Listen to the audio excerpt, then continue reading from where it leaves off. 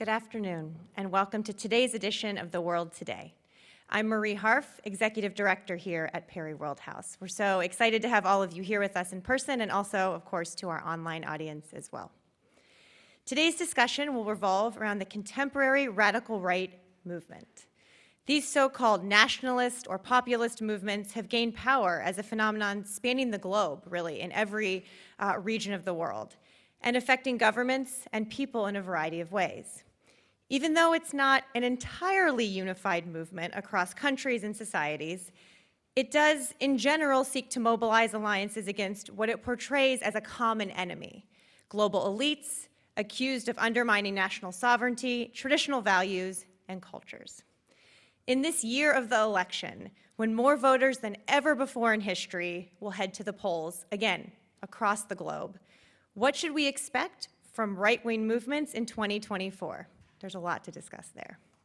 To answer this question and many more, we have with us three distinguished guests visiting from the University of Ottawa, all contributors to World of the Right, Radical Conservatism and Global Order, to be published later this year.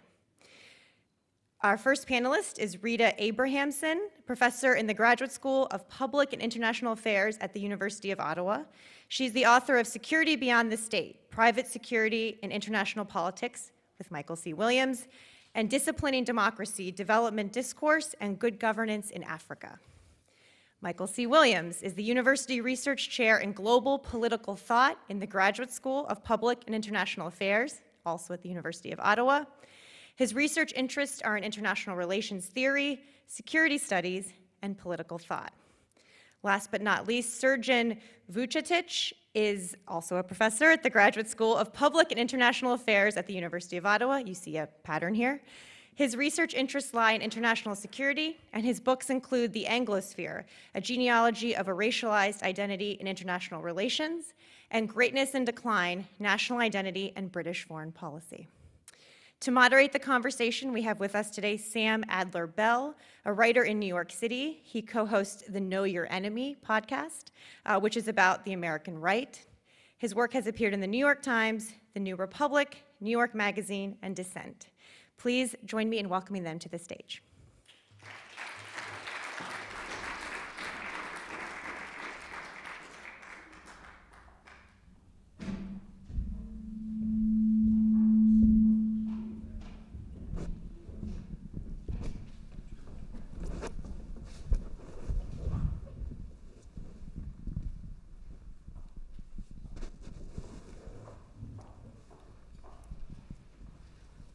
Okay, I'm up first. Okay.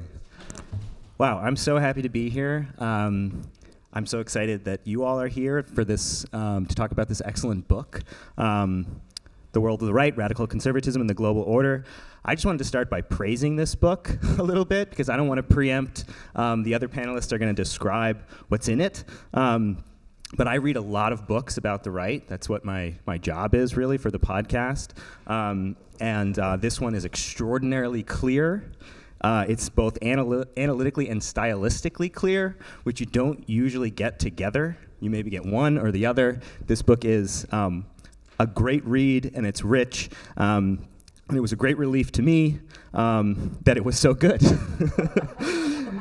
And it's especially remarkable given that, if I'm not mistaken, there are 13 or 14 authors on the book, all from Ottawa.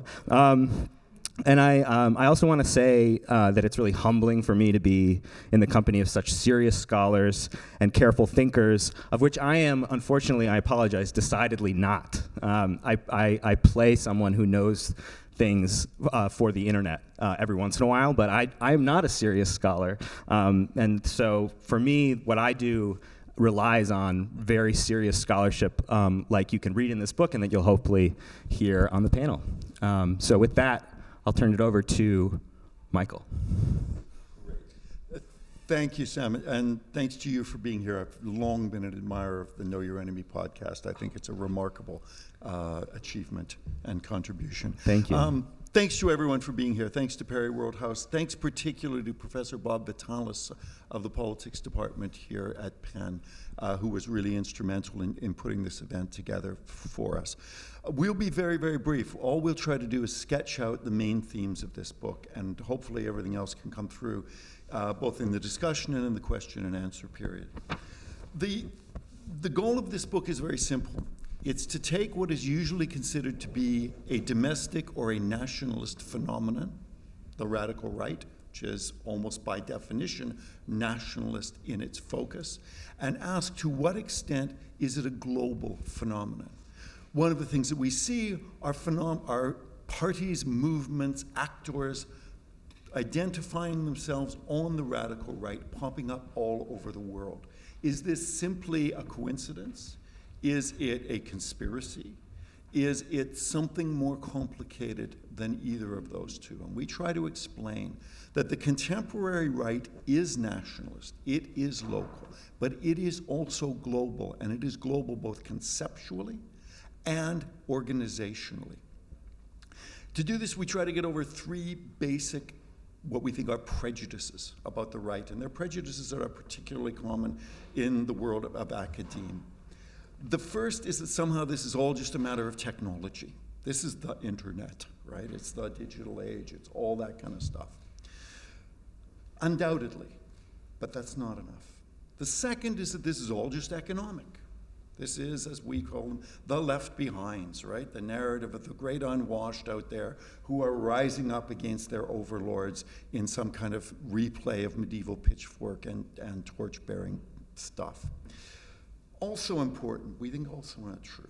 The third prejudice we have to get over is, and this is the one that is most common in the university, unfortunately, is that the right is stupid, right? That these are basically a bunch of knuckle draggers wandering around doing terrible things. The problem with that is that while all three of those elements capture certain things about the contemporary right, they actually don't capture a lot of what is going on, which we think is much more complicated, and indeed at one level is much more sophisticated. We're trying not to over-sophisticate these people, but we're trying not to under-sophisticate them either.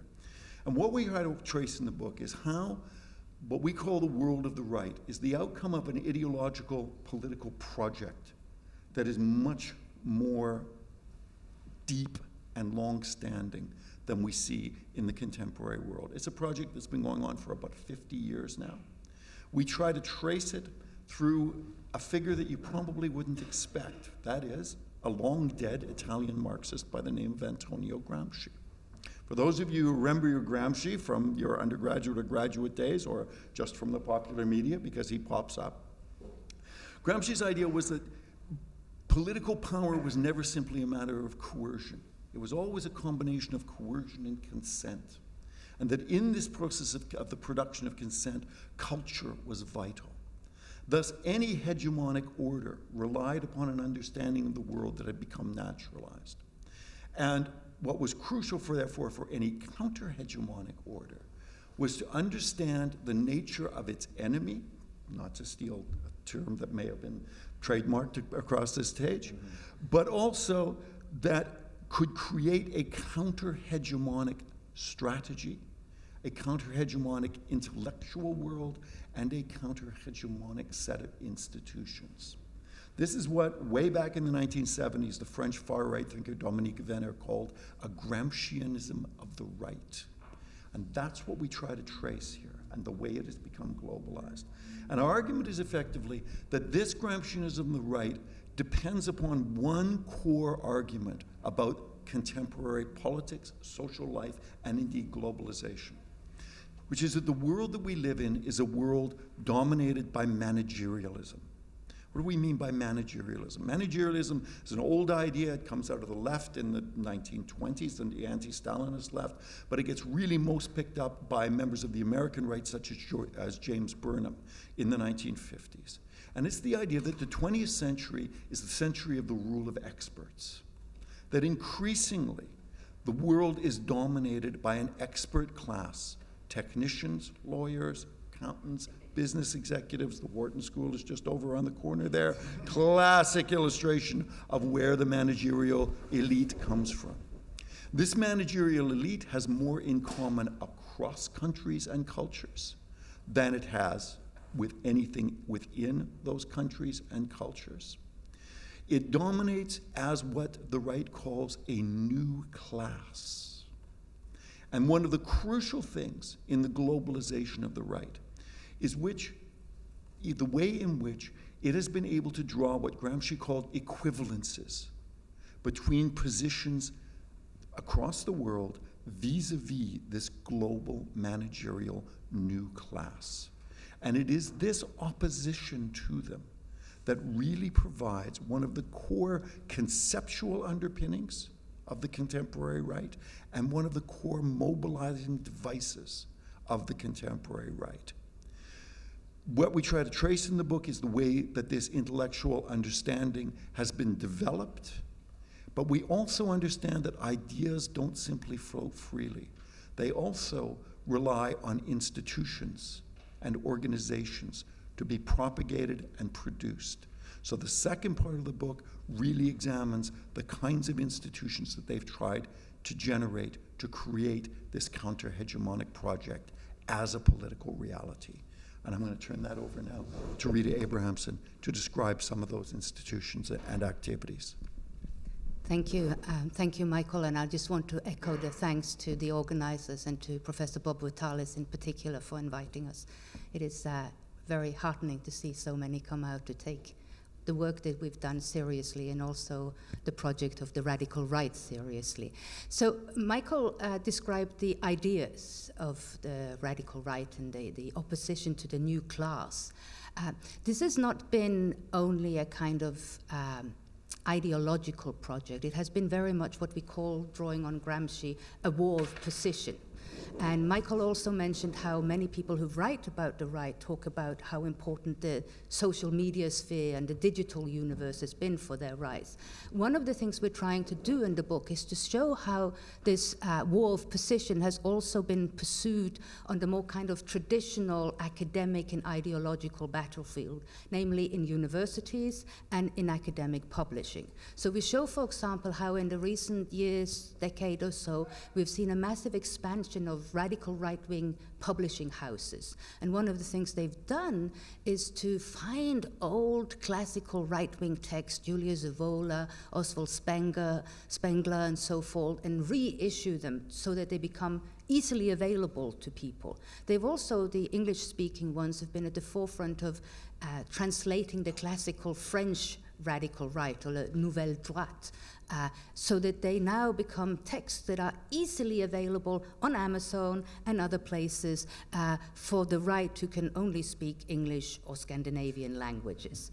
So we've seen this massive expansion of publishing.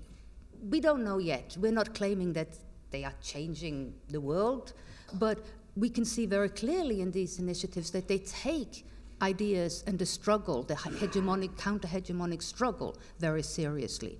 We can also see how they're trying to construct for themselves a kind of credibility, a kind of academic credibility, and an academic sort of history, an ideological history for themselves that says, you know, it's not all about fascism. There is actually a project here that is seeking to say, we deserve a place at the university. And as a parallel to this, we also see, and this is familiar in one way for those of you who live in the United States, how universities have become battlefields. But it is not only that they don't like us as professors and students, it is also that they're trying to change the universities. In Europe, this has taken a slightly different route. We're trying to set up new universities.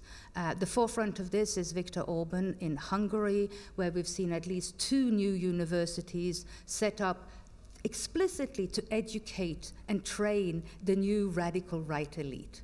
So they might be anti-elitist as long as the elite is schooled in the kind of old liberal values, but they want to create a new elite. In France, Marion Maréchal, who's the niece of Marine Le Pen, has set up her own school in Lyon, which she explicitly says is dedicated to train the new ultra-conservative elite. And these various institutions and universities are networked. It is not one coordinated project, but they are networked and they have partnerships around the world in a lot of elite institutions. I do not think they have any with Penn, but I can point you to several elite institutions in the UK where they are networked into and where their students can come on exchanges. Again, we're not saying that they are succeeding, but if they are succeeding, it's going to have consequences not only for domestic politics, but for world politics, which is why the last chapter in the book deals with what might the consequences be for what we have come to know as the liberal world order if this right-wing, if this radical right-wing project goes some way towards succeeding. There's too much diversity of the right for me to sit here and say that this is what the world would look like, or this is their ideal vision of the world, because there are lots of different visions. But we can point to at least 3 commonalities that they hold as ideal for the future world order. It would be a much more sovereigntist world order. It would be a much more civilizational world order, and it would be a much more multipolar world order. By sovereigntist, it means that they are not, the radical right is anti-globalist, but it's not anti-internationalists. So they wouldn't necessarily get rid of all of our international institutions like the EU and the United Nations, the World Trade Organizations. They would rather seek to change them from within, to make their policies more sovereigntist. Already we are seeing the effects of this, for example, in the European Union. In terms of the civilizational project, what we could say is that what the radical right believes is that the world is made up of different cultures or different civilizations. And that's really the true value of the world, is its civilizations, its cultures. And what global liberalism has done is to flatten and ruin all of that. So it wants and seeks a more civilizational world. Civilizations are then incommensurable, they're incompatible, but none of them are universal, none of them are superior. They're all equal but different. And this allows them to make alliances, these transversal equivalences that Michael spoke about, and allows them to make alliances with people who also feel that their cultures are being destroyed or ruined by liberal universalism. So a lot of transversal alliances, for example, to peoples and cultures and states in the global south. Finally, very quickly on multipolarity. This is not the multipolarity, for those of you who study international relations, of like units and a kind of balance of power. This is a multipolarity of civilizational states or civilizational regions. So we would have a world consisting of different cultures, different civilizations that would cooperate where it was necessary. But we wouldn't be moving towards a world where everyone would eventually come to subscribe to the same culture or the same values. We would have this very multipolar world with different civilizations. Again, you can see how this allows them, the radical right, to come up with transversal alliances with other cultures or states, oftentimes illiberal ones, that believe in multipolarity, most notably in the current world order, China and Russia. So, to finish up, we are not concluding in our book that they are succeeding in this, but we are concluding, and I will borrow from Sam here, that if we are at all concerned about the rise of the radical right, we need to understand them. We need to understand their ideological beliefs, their visions of the world. We need to know the enemy. Hi, everyone. Like my colleagues and co-authors, I'd like to start with a word of thanks. Well, to you first for presenting our entire book so efficiently and effectively. Yet again, Michael and Rita have been the driving force behind the project from the beginning, which started as a reading group, really long before Trump was a thing. I want to thank the good people of the Perry World House for making this event possible, and also Professor Vitalis for the idea behind this event, and I'm very happy to see it materialize. Bob, thank you very much. I'm not going to add much, maybe a couple things of what's not in the book. First thing first, there are no hypotheses in it, regression tables of any kind. I say this as a U.S. Trained political scientist. When I was a graduate student in this country, and we were studying right-wing populism, that was many, many years ago, we were instructed to turn questions and statements of moral outrage into research questions and hypotheses distilled from the literature. That's a great approach. We still use it. We all love it. This is not one of those books. We started with a different project, mixing international relations theory, sociology, history of ideas, political history, to produce something that I'm very happy to say Sam liked, and so this in our view is precisely the sort of audience we were trying to reach with the book. Another thing that's absent from the pages is the answer to the question, what should be done? And we thought long and hard about this. And like Rita was saying earlier, first goal, logically, prior to answering that question was to try and understand what is going on. And much like in the spirit of Sam's podcast, Know Your Enemy, the emphasis is on the know part. And so I'll stop there in the interest of giving you and everyone here time for questions. I didn't ask them to plug the podcast so much, but I love it. I didn't thank Bob Vitalis, and I'm here because he invited me, and I'm really happy for his enthusiasm about the podcast and about this event and for putting it together. I'll ask my first question. And Sergeant, you referenced that this book began as a reading group, but I was interested in more of the origins, because my understanding from the book is that proper work began on it in 2015. Is that right? Which is fascinating and an almost prescient feeling moment to begin a study of global reaction, with the twin convulsions of Brexit and Trump coming the next year. So my question is, what inspired you all to undertake this project in that moment? What currents were you tracking when you embarked on the book? Or maybe to put it another way, did you know something we didn't know about how important right-wing movements were going to be on the global stage? Thanks for asking.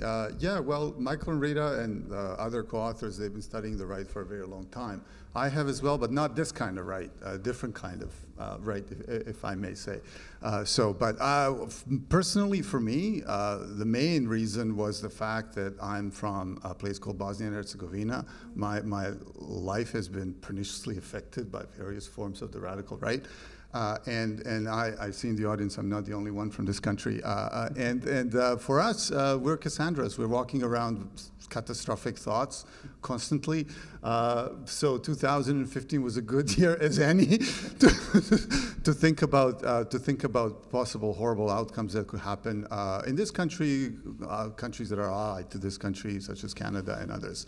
One thing, I'll just plug in this one piece by a friend and a co-author, colleague of ours, Alexander Hemman. He's a writer, Chicago writer at Princeton now. And in February, I think 2016, he wrote a piece on Trump, comparing him to one of the many, or few, war criminals in the Yugoslav context. And he said, yeah, you all think he's a clown, but let me show you the clowns become criminals. And this was a part of our conversation at the time as well. So I'll just maybe end there and give an opportunity to both Michael and Rita to contextualize this further. Thank you. I mean, it seems like such a long time ago that it's even hard to remember. And we often say this amongst ourselves, that when we started, the first, Trump was a worst case scenario. And we were having these conversations about how similar things seem to be happening around the world. And there was, Brexit referendum was on the agenda, the campaign here. Things were happening in different countries, and as international relations people, what we noted was that everyone seemed to be talking about what was happening in France, in Germany, I'm from Norway originally, in the Scandinavian countries, but nobody was sort of trying to say, how come it all seems to be happening in similar ways in very different places? And ever so often we would pick up on connections of traveling in the sort of the basic networks, but ideologically we also started to look at how what most people call just populist thought seemed to be a little bit more than just populism.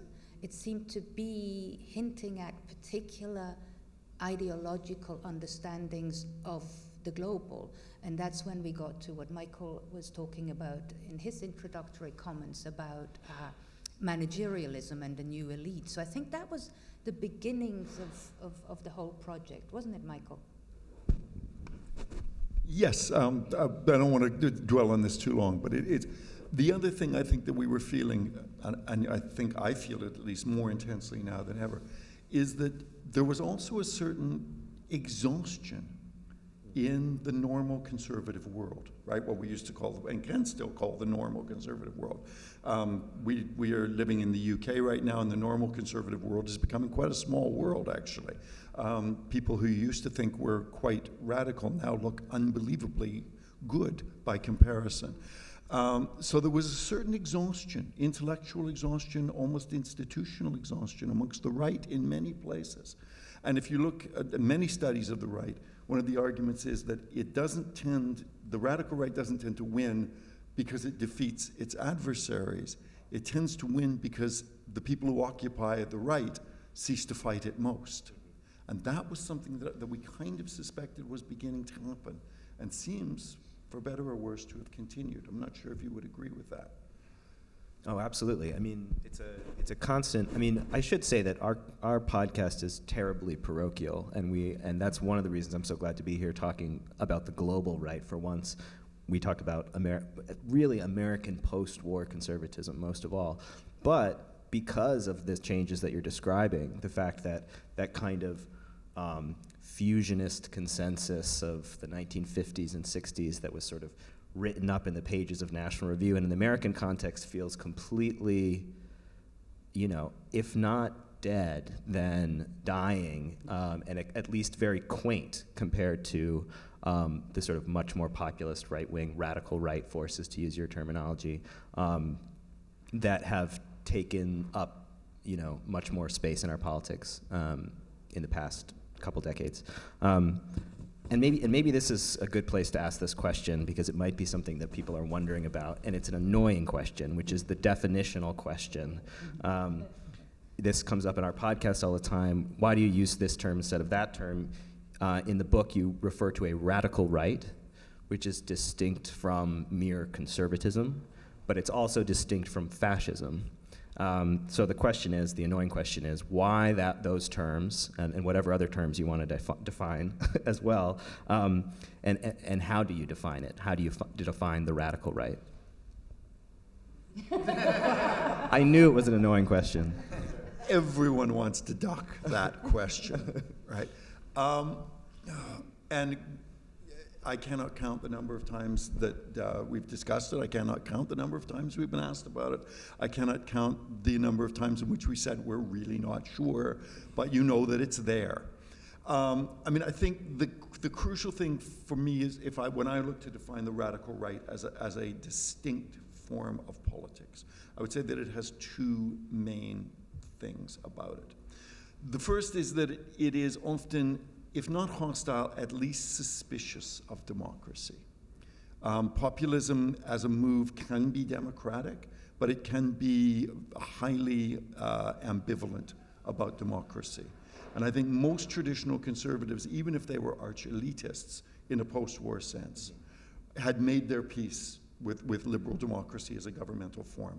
I do not think the radical right has done so, or indeed is very interested in doing so. The second thing I think that is really important is that traditional conservatism is literally traditional. It believes there are things of value that one needs to hang on to. On much of the contemporary right, radical right, that might be true hypothetically, but in many cases they regard contemporary society as so eroded by managerialism, so dominated by the new class, so far gone down a certain pathway that is ruinous, that in fact only a truly radical solution will work and indeed is realistic. And that, I think, makes them enormously different from somebody like William F. Buckley, almost unrecognizably different. It makes them incredibly different from traditional British conservatives like Michael Oakeshott or almost anyone else you want to hear. And you first see this, I suppose it's always been there on the American right, but you really first see it coming into play with the paleo-conservatives in the mid-1970s, who are simply coming around against this kind of the fusionist consensus. So just to give you, I think, a good piece in the website First Things, if anyone is interested in this, there's a very, very interesting joint letter a number of people signed up to called Against the Dead Consensus. And it's effectively that Buckleyite fusionism may have been nice in its day, but its day is gone, and we've got to move into something radically new. I just think we should probably also say something about the other part of your question, Sam, which is the far right and the extreme right. And we're fussy on that too, because the distinctions here they shade into each other. They're not hard and fast. But for us as well, the main people we're writing about are not the fascists, the street fighters, and the skinheads and the people who believe that order will be overthrown by violence. This does not mean that some of the people that are there tend towards that type of politics, but the majority of them have kind of covered up their tattoos and now take their photographs in front of bookshelves. And we wanted to keep it at that level rather than shade into what is important, but the fascist and the extremist and the violent right, which are not our main preoccupation, much as they might obviously legitimize each other. Can I plug your podcast a little bit? So we sent this episode, I think 2 years now, on the F word, on fascism in America. One of the best discussions you'll find, one of the best 1.5 hours spent on this is the Know Your Enemy episode that you did, in which you discuss everything from Robert Paxton and other historians to Federico Finkelstein's use of the word semi-fascist, which also was something that President Biden used in Maryland, I think a year and plus ago, where he said, I think Trumpism is semi-fascism. And these are very productive statements to think with and think through. But in the book, we decided to use the radical right for reasons that Michael and Rita outlined.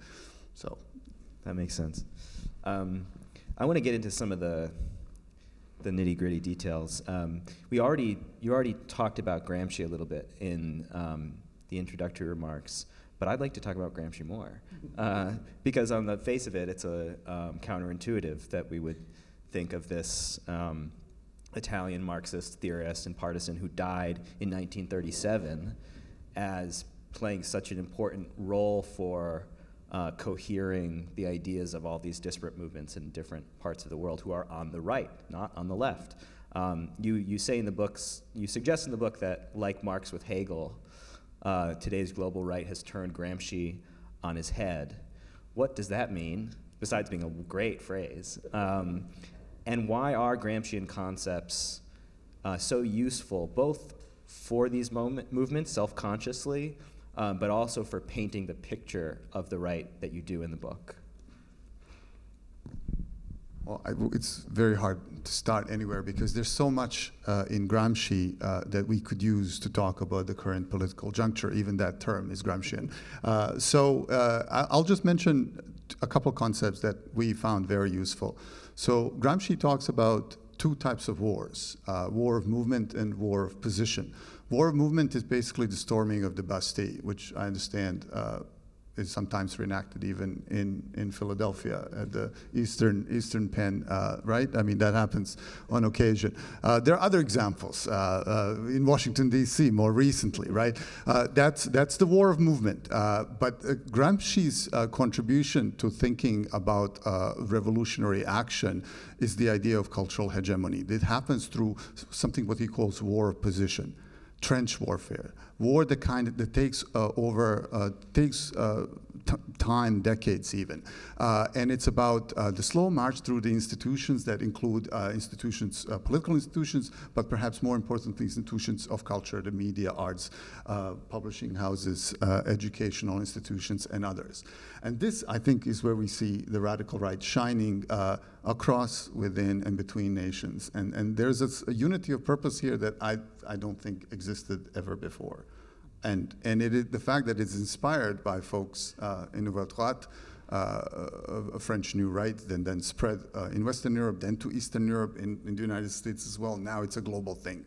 We have in India the head of the RSS using the kinds of words that are associated with the kind of right-wing Gramscianist march through the institutions. This is all happening within the last 10 or 20 years, but the intellectual origins of this are already after 1968. Any more on Gramsci? Yeah, I don't need to add that much, but it was striking to us when we started thinking about this and then started doing some of the more empirical research to find how often right-wing intellectual in different parts of the world had already turned to Gramsci. So we found, for example, that one of the main inspiration behind Brazil's President Jair Bolsonaro was called the Gramsci of Brazil. And he had his own sort of online university training people and had at least 2 or 3 ministers in Bolsonaro's government that had graduated through his program. So it was quite surprising to us, having had just the intellectual and theoretical idea, then to start finding people in India, Brazil, and so forth who had already appropriated these ideas and put them into practice. And I think the other thing perhaps to highlight is that it shows really how for the radical right, this struggle, this political struggle is at the level of ideas and at the level of culture. You know, they're really aware of this as the culture war is a term we use a lot and abuse a lot perhaps, but for them it's also about showing that the culture must change in order for common sense to change, and only then will practical politics change. So you don't win elections at the ballot box. You win them through cultural institutions and the ways in which we think. And this is what we seem to find that the radical right is really perfected as an art. Okay.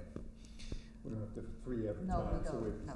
Yeah. Let's talk a little bit about another crucial concept that it's come up a few times, and you've sort of defined it, the global managerial thesis.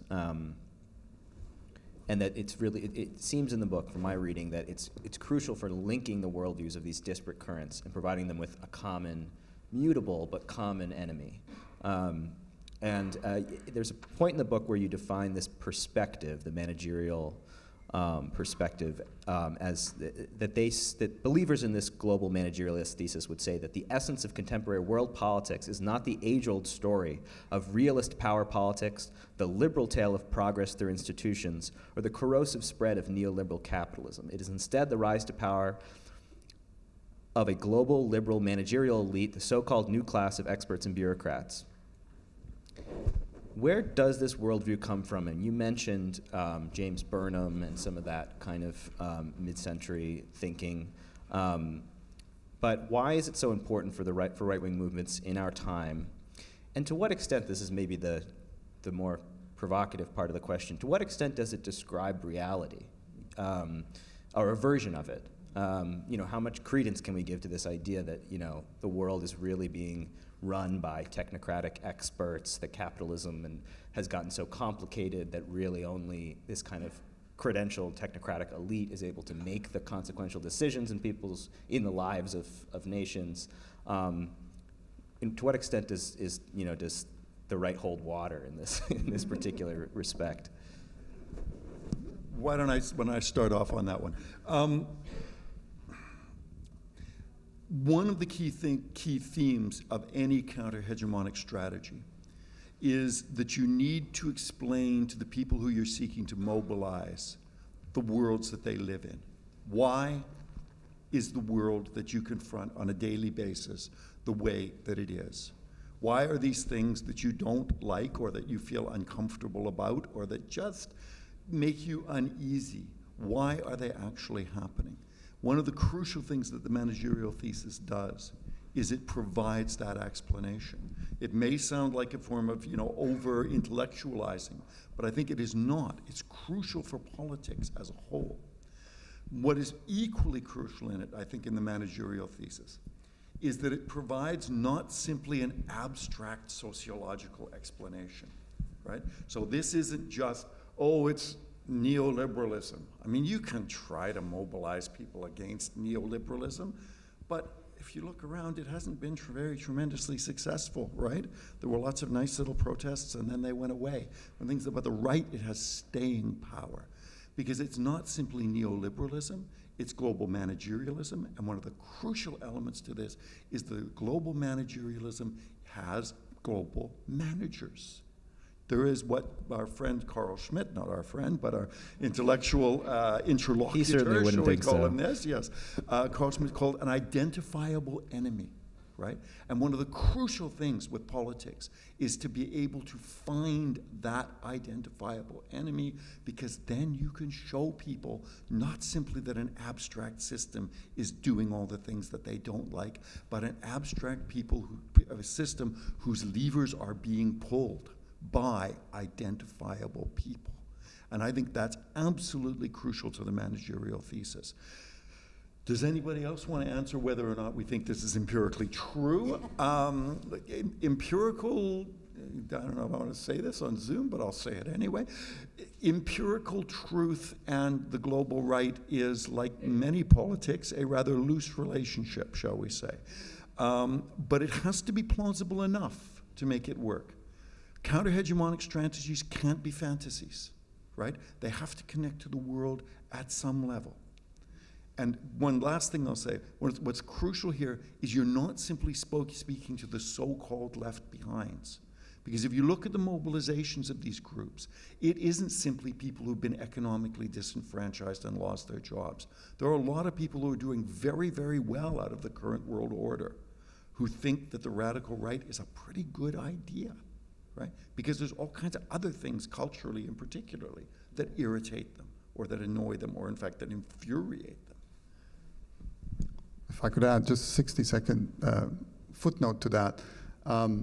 Michael mentioned in the introductory remarks that the idea of liberal managerialism comes from the left thought, right? Yeah. 1920s anti-Stalinist thought. I was born and raised on the wrong side of the Iron Curtain, and for us, we had this debate as well within a socialist context. Milovan Djelas, the Yugoslav dissident, who wrote a book in 1957 called The New Class, an analysis of the communist system. It was exactly the same thing. You read this, you read Burnham, lots of overlaps. You read Angelo Codevilla's The Ruling Class, 2010, a professor who was doing our job, international relations. Codevilla was a professor at the Pardee School for Global Studies at Boston University and also fellow at Claremont Institute. Wrote a book that essentially is saying the same thing. So there's a resonance on the left as well, when you, not perhaps global liberal managerialism, but certainly liberal managerialism, critique of liberal managerial societies, the states that provides those kinds of things. And I think that's that partly explains why it resonates in so many disparate contexts so well. Great, yeah. Yeah, I mean, even Burnham, I said Burnham, but Burnham was a Trotskyite before he was a conservative and very close, kind of disciple of Trotsky. I want to ask about the discussion in your final chapter about the relationship between radical right movements and what you call the liberal international order, LIO, to which they tend to be antagonistic. In it, you acknowledge some of the factors we tend to rely on to explain the crisis of liberal hegemony. Things like neoliberal dislocation, the professionalization and post-political nature of party politics, and the rise of illiberal powers like Russia and China. But you add to this account in important ways. You write, quote, "While we agree that the hierarchical, unequal nature of the LIO is a condition of possibility of the global right, we argue that the radical right has built powerful transversal global alliances based on a logic and discourse of difference and diversity, rather than claims to liberal Western superiority. which may sound a little counterintuitive to people who maybe have thought of the right as principally, the West is the best, Western civilization must be defended from the hordes beyond its borders. Could you explain how the demand for, quote, recognition of diversity enables the radical right's vision of I should say, plural, civilizations and multipolarity? And if you want, because I found this part of the discussion in the book really, really fascinating, if you wanted to bring in Russia's diplomacy in Africa, in particular, as an example, once we explain what's going on, here's the example, that would be great.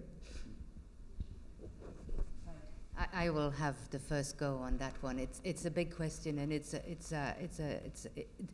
not straightforward. It is counterintuitive, as you say. In very many ways, it is, and it goes to the point I was making earlier about civilizationalism. There is a sort of belief in civilizations and cultures as valuable and as different, and that is not the traditional view that we hold of the right, that they are always superior.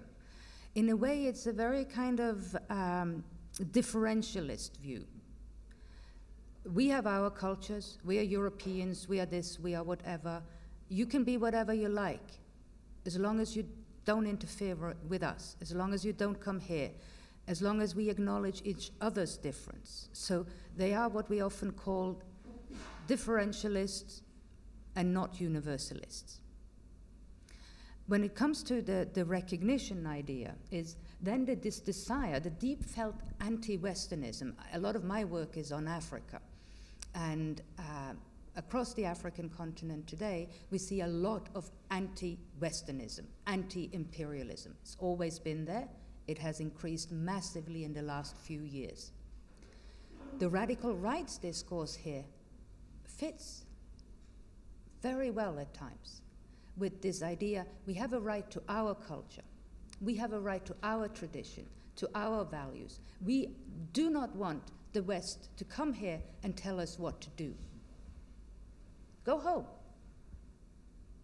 And we can trace, and we do this in the book, we trace what we call transversal alliances along these civilizational differentialist lines. For example, in relation to the United Nations and others, family policies. So the right to gender equality, the right to gay rights, the right to same-sex marriage. Those are alliances that are based, and the radical right is not necessarily driving it, but they are closely aligned with traditionalists and nativists in various countries in the global south. And there is here a demand for recognition, not just as a sovereign state, IR, recognition, sovereignty, one vote in the United Nations. There is a demand for recognition of who you are for your culture, for your traditions. And the radical right and Russia has played this game quite effectively in various locations and in various issue areas to form alliances, to disrupt and to destabilize key elements of the so-called liberal international order. And for us, I think this is one of the key points in terms of thinking about how the radical right behaves and acts and has global and transnational impacts. It is not that they have to be the same. It's not that they have to agree on everything. It's not even that they have to like each other that terribly well. They can agree on their opposition to global managerialism or to imperial impositions by the liberal West. And that agreement is sufficient for them to kind of paper over other disagreements. So that's one go at that complex question. Serjan, do you want to? If I may, just quickly. The discourse of civilizationism emphasizes mutual respect, and that goes a long way. It has always gone a long way in places. You mentioned Russia and Africa. We're not going to talk about mercenaries in Chad. But we can talk about Russian diplomacy. The fact that Lavrov, foreign minister, went to Africa on a tour of sorts in July 22, Then the Russian Duma had a Russia-Africa conference the next year, in which they bring folks who were writing books on civilizationism, Pan-Africanism, all kinds of things. This should not be underestimated, just like we should not underestimate the fact that Russia's been doing this with white supremacists in the United States since the 1990s. David Duke, is that the name? The KKK guy? I think he bought a condo in Moscow in 92, right? Or the condo was bought for him in 92. And this is happening right now in a much broader context with far more reaching consequences for the so-called liberal international order. The final thing this is perhaps obvious, but I'm kind of a master of stating the obvious, so I'll do that. I appreciate that. One of the crucial things that this allows rhetorically, this commitment to differentialism, is exactly to get away from the fascist argument of superiority, right? So traditionally, the right has always been identified with some kind of a claim of civilizational superiority, of racial superiority, of whatever kind of superiority it is. The current right, and this was really developed in France, I think, best, and you can debate how much they believe it and how much of it is tactical. But it is a crucial part of their political rhetoric and their political appeal and their ability to legitimize themselves to say, we are not superior, right? In fact, it's the liberals who are the worst forms of global superior values these days. It's the International Criminal Court. It's the World Bank. It's all of these liberal institutions running around telling the world how to run its life. And in fact, what we are the people who want people to be able to run their lives the way they wish to, right? My favorite line on this, I think, was the theorist who's best on this is Alain de Benoit, the grand old man of the French New Right. When in an interview he said, "Diversity is the treasure of the world, and liberalism is killing it," right? It's that move that I think is very, very powerful politically in global politics today, as well as in domestic politics. Okay, well, we're getting close to when we would want to go over to audience questions. And one of the things that I'm really happy about this is I usually do a podcast with guests like this, and then I don't know what the listeners are thinking. Why aren't they answering my question? Why don't they talk about this? So this time you get to talk and you get to ask the questions and get to the things we haven't talked about. And I think, should I ask people to line up? So if you want to ask a question, you line up over by that microphone. And I think we should just go ahead and do the questions. Yeah. Okay. I'm in charge. Okay. Wow. Okay, that feels good. All right, I'm in charge. Hi. Thank you so much for your talk. I really enjoyed it. I am curious about the concept, going back to Gramsci, the concept of periphery in a world ruled by new rights.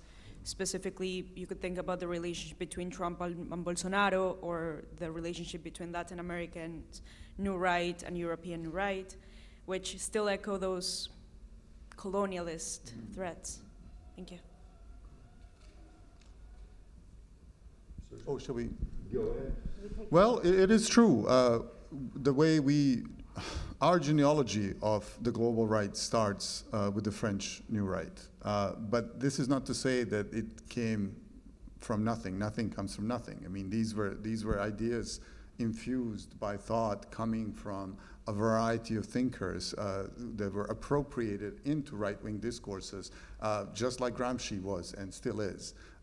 You would see, I mean, things such as someone like Sam Francis writing a review of Frantz Fanon's work in, I think, the Chronicles, in which he says, yeah, this is a great idea. You know, maybe we should all strive to have a different sovereignties. And you know, if this means providing Bantustans for America, I think that's the title of the review. Maybe we should think about that, because here we see the kernel of a possible new world that's not this, you know, liberal superiority. I mean, how strange is that from our perspective? right? I mean, this is never mentioned in any class on post-colonial theory or anything. The way that, you know, these kinds of ideas have always circulated in ways that simply do not conform to our textbook understandings of Eurocentrism or Western centrism or any other kind of centrism. There's also, if I can say, a very interesting sort of remapping of geopolitical spaces within these civilizational understandings. So if you look, for example, at the Vox Party in Spain, is putting an enormous amount of energy into building links, connections into what it calls an Iberosphere, right? So the whole idea of where the West begins and ends changes, right? Or what the West is, how these things work. And so you begin to get some very, very interesting different geopolitical visions operating within these different things. And I think this is where the civilizationalist argument actually becomes quite interestingly different.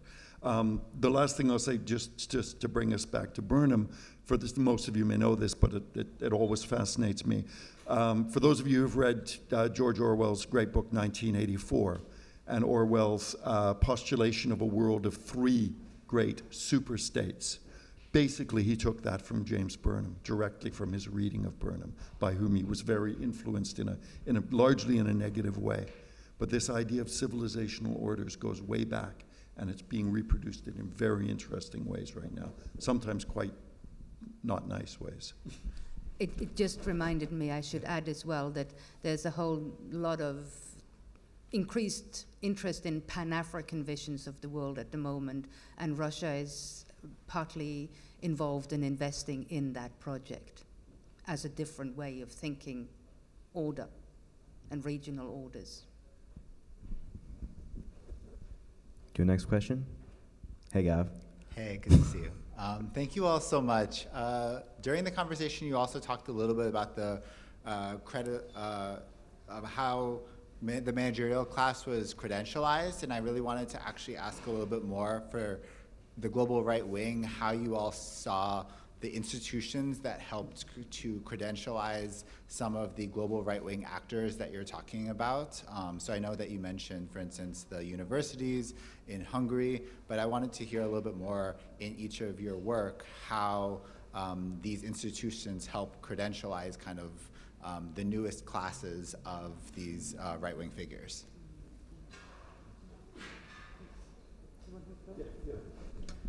Okay, it's a great question. It's a great question. It's a very important question. I think in the book and in the work, some of the work that we hope to do, we want to trace this a lot through not only universities and publishing houses and so forth, but the whole also mushrooming of right-wing think tanks that kind of crosses the universe of universities and the policy world, and have been very instrumental in getting these ideas into the public domain. And I think that is something that we touch upon in the book, but also in future work we want to invest more time in. Is that right? Is there something else in the book there that we speak? We do. There are, obviously particular institutions in particular countries that have been instrumental in various places, and then the links between them. So in the U.S., there are several universities, Claremont, which is the one. Hillsdale are the ones that we identify that are particularly important here. In France, Marion Maréchal has been very influential in her Institute of Social Science, Economy and Policy, or something like that, which has then set up a sister institution in Madrid in Spain, and they have clear links, and we can trace these links between the politicians and into the Vox Party in Spain, ditto in France, and then there's circulation back into Hungary with the Ludovica and the Matthias Corvinus Institute in Hungary, which is an incredibly powerful institution now. In 2020, they got $1.9 billion from the US, from the Hungarian government. And they have now set up a think tank in Brussels that is funded again by the Hungarian government and linked to the Matthias Convenus Collegium, and that is actively seeking to put forward a Hungarian perspective on EU politics. So to kind of break up the cozy Brussels bubble where everyone agrees that, you know, we must have further integration of the European project, they're there to disrupt it. There has been indications, for example, recently that this think tank is not only a think tank, but is quite actively involved in the farmers' protests in Brussels at the moment. So I think through the think tanks, possibly more than in the sort of short term than the universities, we can trace how they get, I think you used the term credentialized, but legitimized and so forth. I hope that's a beginning of an answer. I think that sketches out the main elements. There's two things I think that I might want to add. The first is that if you're looking to credentialize counter-institutions, then of course one of the first things you've got to do is delegitimize existing institutions. That is not easy, to put it mildly, right? But in which case your target becomes places like this, right? Presumably, right? Liberal elite institutions which you seek to delegitimize and disempower in whatever ways you possibly can, right? So that becomes part of the cultural political struggle. The second thing is, and this I think Sam would probably be much better placed to comment on this than we are, you need to create an entire ecosystem, right? Not only of training people, but of when you're outside of government. You need to have think tanks for them to go into. In one of your podcasts, you used this, some kind of, this is the right-wing employment project, or this. Oh yeah, the right-wing the conservative welfare state. The conservative welfare state, right? For all these graduates who can't get jobs in the real world, but the think tank world is now so big and so well-funded that they can actually all make a living in it until they go out and do something else. So if you actually sit back, one of the things that we think is useful about understanding this as a strategic project is a lot of it is something that we could do ourselves, right? Sit back in your chair and think, okay, how am I going to re-credentialize the world? What do I need to do? And then a number of things all of a sudden start to pop up on your radar. You think, that's weird. And then you think about it a little more and you go, you know, it's actually not that weird. It makes sense. Thank you all. It's a great question. Super question. Yeah, so I just want to say thanks for doing like really important and timely research on a topic that is not on a lot of people's radars, I think. Certainly the far right, but not the transnational dimensions of it. What I'm wondering is, you mentioned that the far right has staying power now, and that's somewhat surprising to a lot of people, myself included, just because we assume that like these parties are going to fight amongst each other, or that like once they actually do get into power, they're going to be unable to govern effectively. And frequently they are, but sometimes they're not. But I'm essentially wondering is, how much staying power do they have? Like how long and protracted of a fight are we going to be in with the far right? And I guess also this is a question about like, what does the election in the US mean for this? Would Trump's victory be the death knell for the LIO, or would it be, you know, would his defeat be the death knell for the far right? Thank you. It's all right, yeah. No, this is the big question. I mean, I don't think we have an answer to something like this, but you are right to ask, you know, how do we measure staying power? 20 years ago, people studied right-wing populism, far right, extreme right as well, and there was a sense of relaxation about this, right? There was a sense, yes, they're powerful, they have all these new tactics and strategies, the demand-side explanations focused on economic dislocation, some focused on cultural grievances, then there's supply-based explanations, provision of new infrastructures or institutional and organizational that enable this kind of politics to rise politically. But always, the conclusion was, not always, but most of the time the conclusion was, our constitutions are strong in the Euro-Atlantic world, right? The best they can do is become a junior partner in some coalition government in a small European country, right? That's changed, clearly, right? And all eyes are in November this year, what is going to happen. The repercussions are huge. I mean, in Canada, I think that there's no U.S. ally that has more to lose than Canada should if there is a Trump 2.0 administration. And I think that's concentrating a lot of minds. The fact that we're even talking about Trump now tells you about that staying power. I think it's already here. I think in Europe this past year we saw a watershed moment for what you say the far right. We call it the radical right, but it's the same thing. These parties are not going anywhere. In fact, they're probably going from strength to strength. And the fact that, I mean, this gets me into what we should do, and I said we were not going to talk about that, so I'll stop there. Thank you. Maybe just a quick additional comment, which I think you see the staying power also in the way it's the radical right seemingly becoming more and more normalized. And for every election, France, Germany, which is like, they didn't do quite as well as we had feared, right? But they still did an awful lot better than they did in 1990 or 1980, right?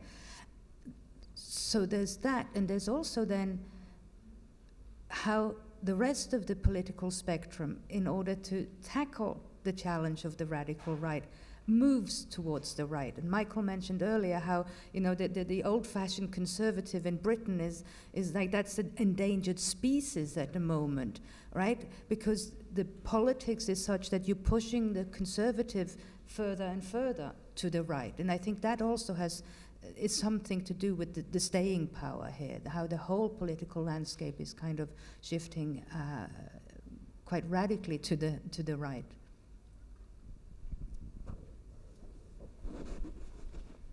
If I can say one last thing on that. One of the things you also notice when you see this shifting at national levels to the right is how many of these people globally interconnect. So just to give you a tiny bit of kind of real-world contemporary purchase on this, for those of you who follow British politics, which we kind of do right now because we're there at the moment, you know, Rishi Sunak is in all kinds of trouble as the leader of the Conservative Party in the UK. It's being pushed very, very far to the right, both by what used to be UKIP and is now Reform UK, but also from members of his own party. The most significant of those people who are still within that party all washed up at a meeting that we were at last May in London called the National Conservatism Conference, NatCon 2023, where they rubbed shoulders with the head of the Heritage Foundation, with representatives from the Hungarian government and think tanks, with a wide variety of global right people. So on the one hand, they are trench fighters within party politics in one small state.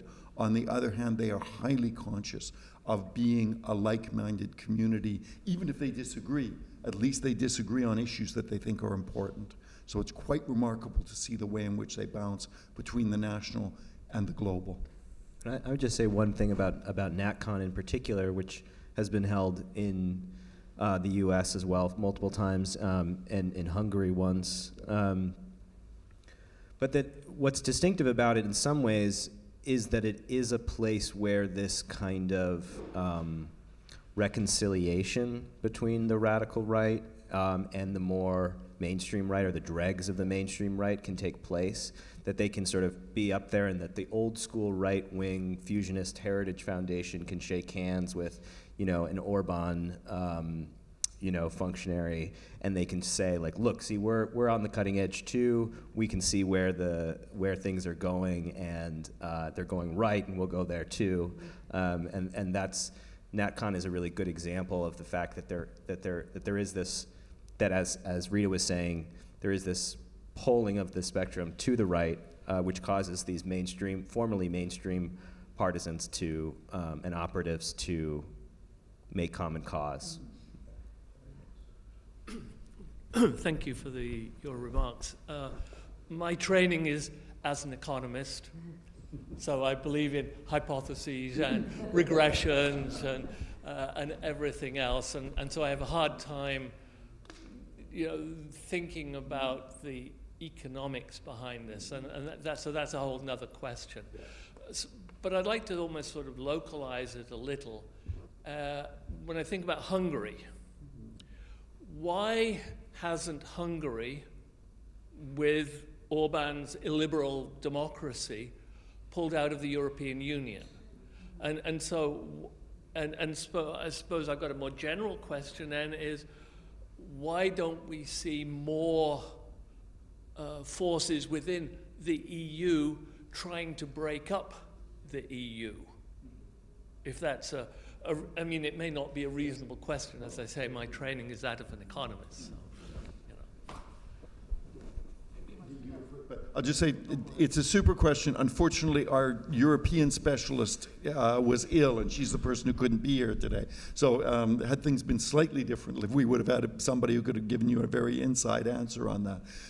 One of the main shifts that you see, I'll just say this, and then let Sir John pop in the last 3 or 4 years, is a move away from hostility towards the institutions to a move towards trying to take over the institutions. And that's been very, very prominent with regards to the EU. All right. So if you take a look at the evolution of Marine Le Pen's position in France towards the EU, which was very, very much, we want to kill this thing off, to now, no, we actually don't want to do this. We want to pull it back, as Rita said earlier, to being a sovereigntist organization. So basically trade, and trade with a very, very heavy hand of national state supervision, I think. So that's a really interesting trajectory going on there, and it gets us into larger arguments about, whether the force of global capital will ultimately force these people into line with various forms of transnational structures, or whether or not that can be pushed away. And that's a live discussion on the right. No, these are great questions. Hungary is a true puzzle. Why, for example, Fidesz and coalition partners of Fidesz are tolerated in ways they're tolerated by the European Union. I mean, this is part of those billions or millions of dollars that are invested in Ludovica and Matthews Corvinus Institute or Collegium are coming from the European Union funds, and that's really, really puzzling. One explanation is, well, let's appease this man, lest they join forces with Putin and Xi Jinping, which is what they're doing anyway.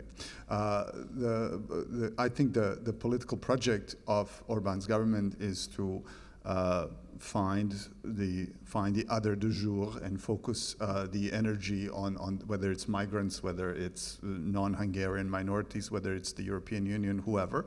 But while at the same time claim to protect local capital and also bring Russian and Chinese capital into the country, including capital that's building of the campus of the Fudan University in Budapest, probably not very far from Nadorudza, where Central European University was located.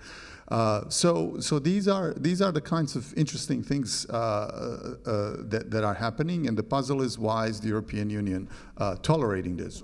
And one explanation is, well, appeasement, but we also have to understand that the European Union used to be a target. Now it's a means to an end. And that end is the new geostrategic Europe, or even a geostrategic Eurasia that would, as a civilizational state, be confronting, well, Oceania, to use George Orwell's imagery, right?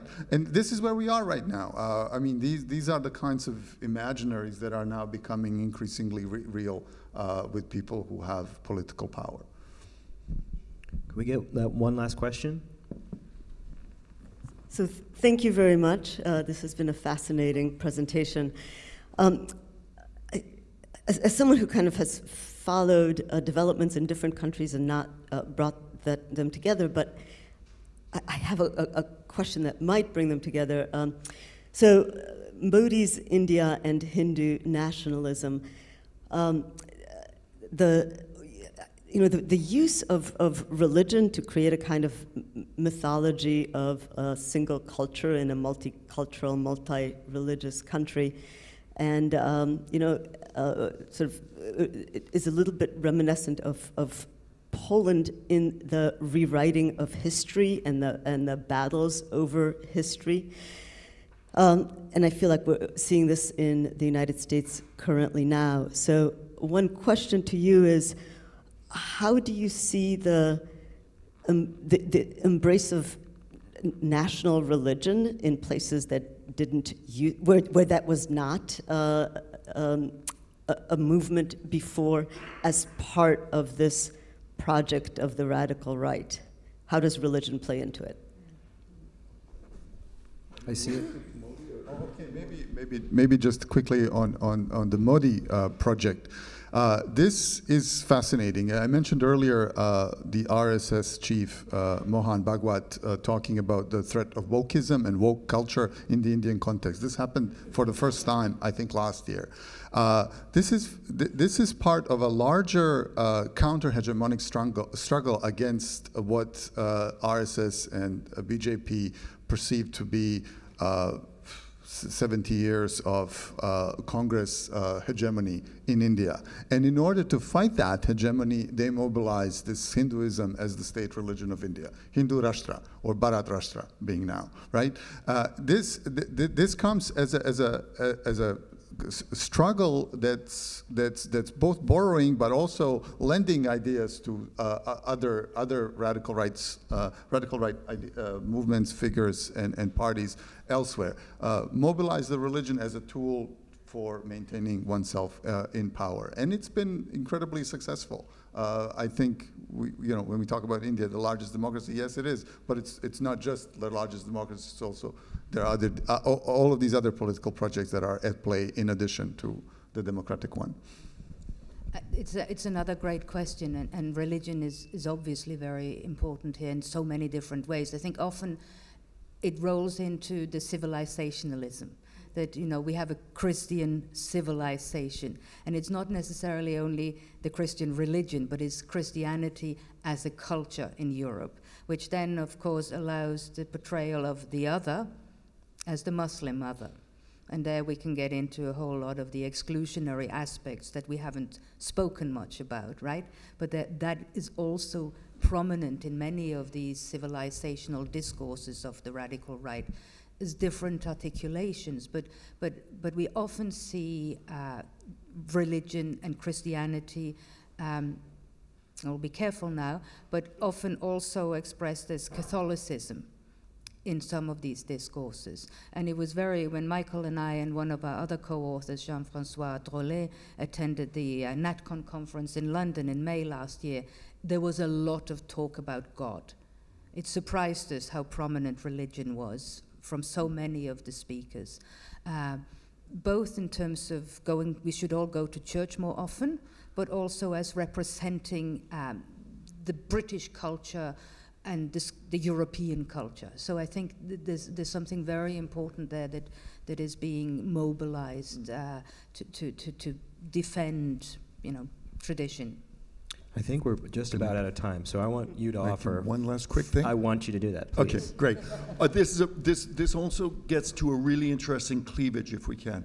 There are people who argue that the radical right depends on that linkage, right? And they often point to the United States. They say, look, without evangelical religion, without the American fusion of religion and politics, this project doesn't go anywhere. And therefore, to use the UK as an example, since Britain doesn't have that same kind of religious fervor, don't worry about it, the radical right is not going to come here, it simply can't. This is a debate we've had with nice liberal friends of ours numerous times and journalists in the public sphere.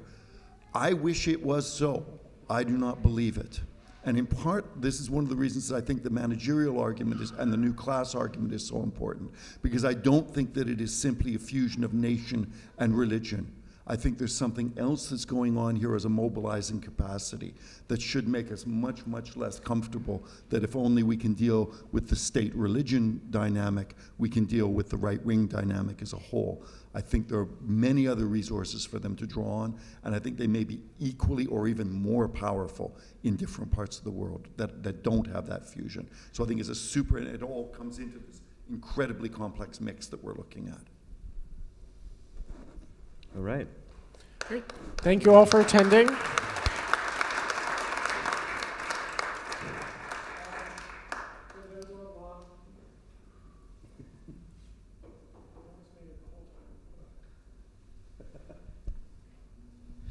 Thank you all for attending, and thank you, our esteemed guests, for that great program. If you're here in person, we have food in the student lounge in the back. We have one last event before spring break coming up, so if you join us Wednesday next week at noon, we'll have an event on the second year of the war in Ukraine. We'll have 3 people coming to Penn from Ukraine to talk about the war from their perspective. So join me again in thanking our great speakers today.